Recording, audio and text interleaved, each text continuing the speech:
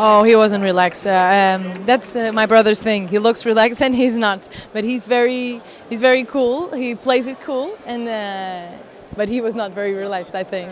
Well, I wrote this song not for Eurovision. First, I wrote it for a national competition, and I never really thought it would win the national competition. I wrote this song because it's my style, my brother's style. It's a song that could be in one of our albums, you know. So it's very truthful to us, and I thought, well, this is not a festival song, but I don't care. If they ask me to write, I'm going to write something that I really like.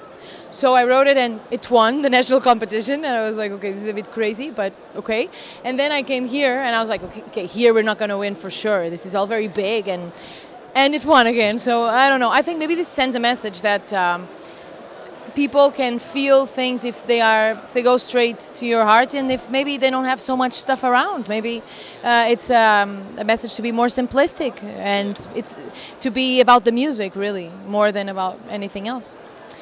Well, I wrote it. I did not really a story that's something that happened to me now or anything. It's about a couple that was in love. She's not in love with him anymore, and he has that thing that I think a lot of us had, that he says, okay, I want to stay with you even if you don't love me. I will love for both of us. You know, that thing that is not very pretty that sometimes we feel, and a lack of pride, I think, sometimes, but it's what you feel when someone that you love breaks up with you. So I wanted to do that, to write that in a song. I just want to go to sleep maybe. And then we'll celebrate. Tomorrow we have to be on the plane at like 7 a.m.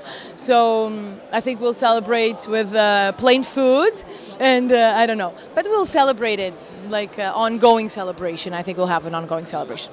Yeah, I think it's cool because we won, and I think we made history in Eurovision history. You know, it's really crazy. We never thought this would happen, but.